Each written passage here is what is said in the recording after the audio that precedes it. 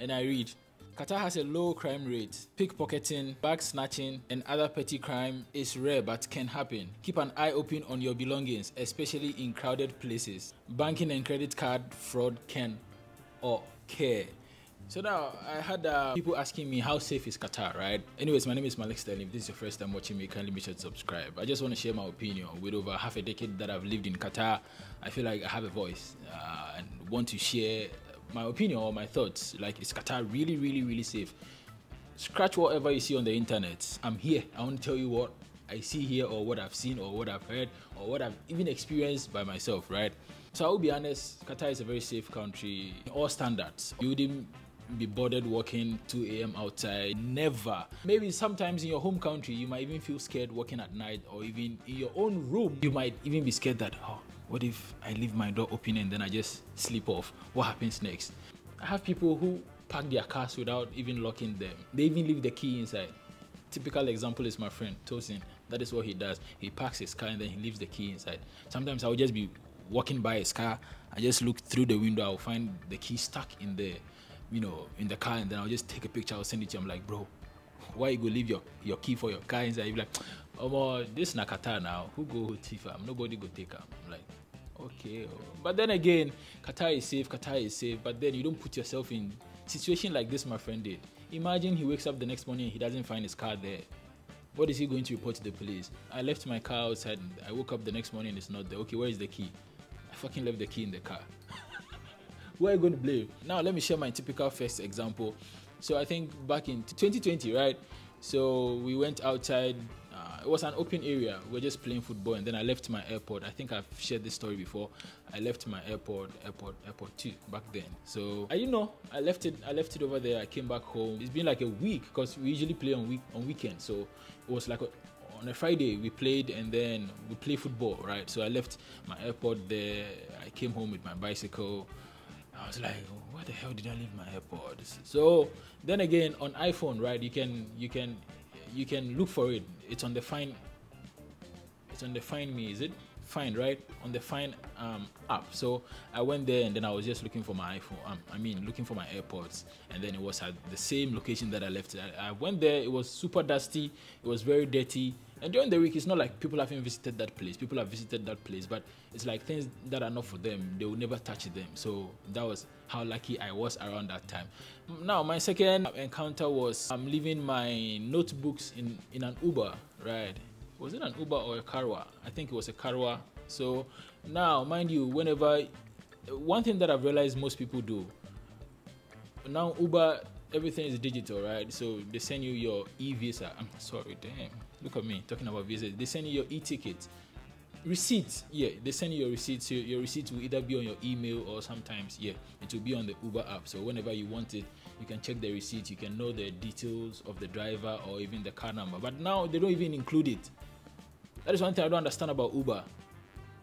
At least the driver's number has to be on the receipt. So, if there's any emergency, you can call the driver. You can reach out you can reach out to the driver. Because imagine you leaving your phone in an Uber, and then the Uber leaves.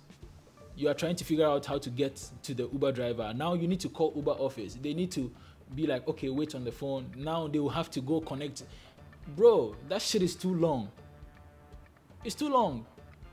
Because around the same time, the driver will be picking other customers, which might probably find your item in the car, and if you're not lucky enough, they will take it away. So Uber, please work on that. Come on, we are in 2024.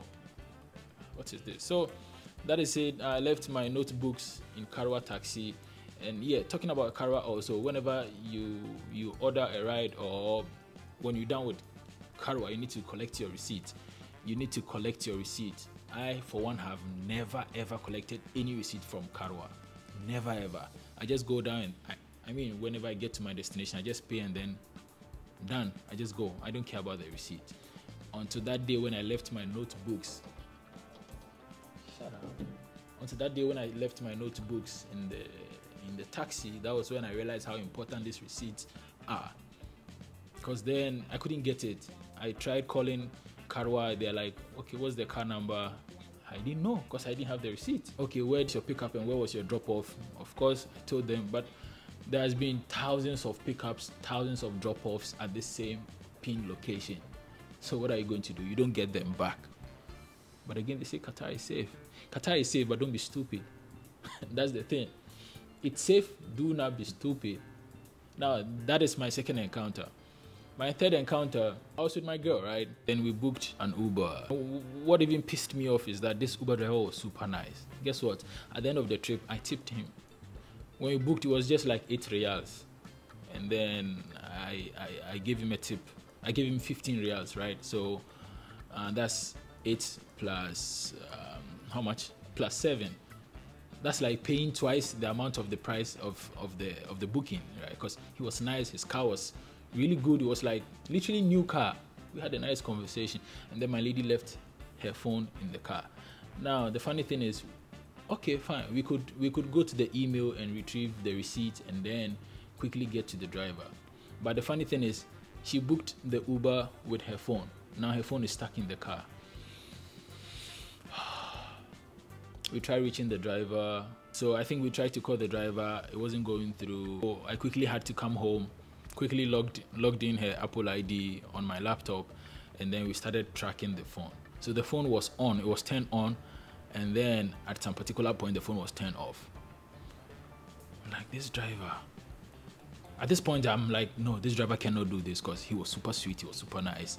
Probably someone else took the phone and, you know, switch off the phone or something like that. So you know it, right? If you're an Apple user, whenever any of your Apple devices gets lost, or like a phone especially, or even the iWatch, you could send a message which cannot be even removed from the display. So you just write a message that, yo, my phone is missing, or I lost my phone and this is my number, so you should call me back, please. That is exactly what I did. I just wrote that and then I left it. So the phone went off. Now before the phone went off, someone had called me. It was a Filipino lady. So my lady had my picture on her profile, no, as her wallpaper, right? So so now the Uber driver had another booking, and it was 2 Filipino ladies, right? So the driver didn't know how to switch off the iPhone. She gave it to the 2 ladies to try and put it off for him. So these were the questions they asked him. They're like, why do you want to put it off? And then he said, it's for my girlfriend, but I'm fighting with him, so I cannot, I don't want her to know that I have her phone. So the girl was like, if it's for your girlfriend, why are you turning it off? He's like, just turn it off and give it to me. Okay. So before the lady turned the phone off, she saw my message on the screen that my phone is lost, so call me back. So she took my number, she just took a quick picture, and then she called me.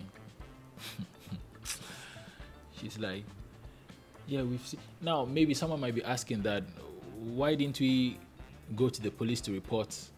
It's because we don't even know the car number. On the receipt there is no, no, we didn't have the receipt, right? Because we tried to log in my lady's Gmail account.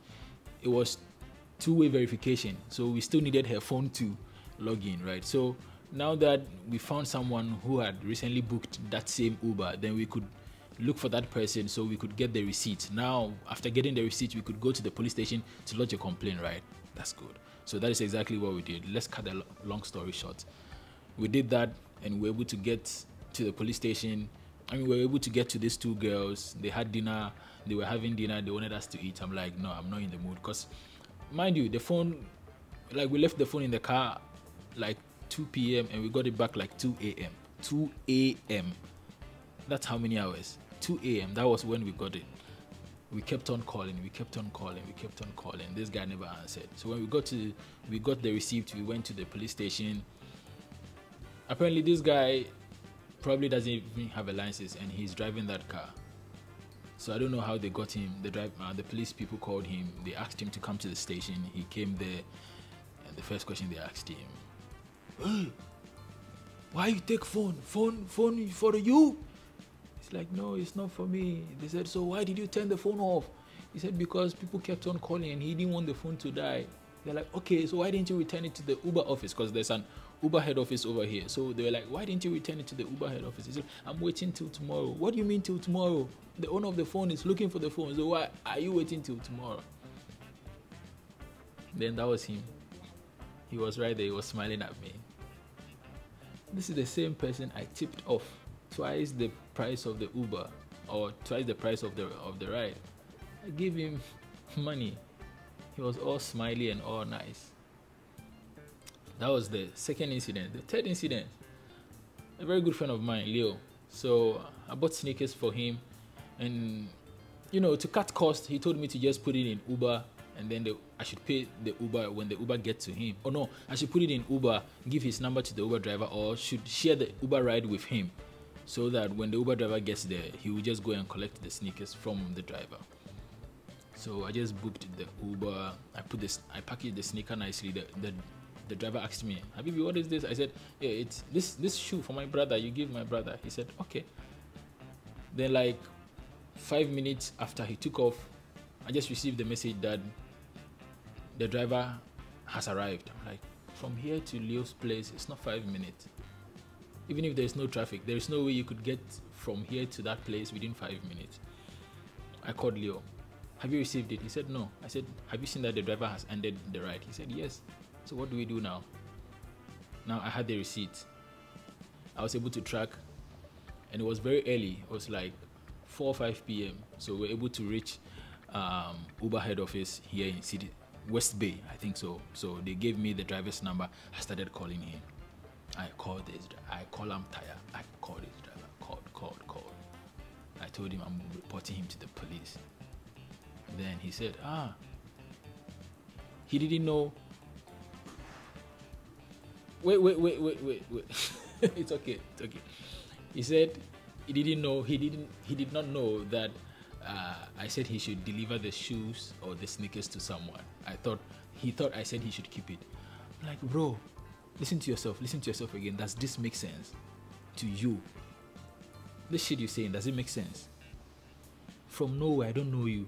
I just book you and then I give you the sneakers. Keep it. So what was the booking for? What was the location for? So he delivered it to, for me, I wanted him to bring it back to me so I could deal with him personally, but he didn't come to me. He still went to where he was supposed to deliver the shoes, and then he delivered it there. So you think this place is still safe? It's safe, but the people are not safe. The country itself, Qatar, is safe. People are not safe. Most people are stupid. So don't ever put yourself in a situation where you feel like, I'm going to leave this here, I'll go and then I'll come back for it. Just know, even in heaven, there are bad people over there. Even in a group of good people or in a group of good company, there will still be a bad nut. There will still be bad people in there. So just be mindful, take care, and don't lose guard. Don't fuck around. If you fuck around, you will find out. Yeah, my name is Maleek Sterling, and it was nice sharing this story with you. Stay safe. I love you more. I love you all. Don't forget to subscribe to this channel. Bye bye.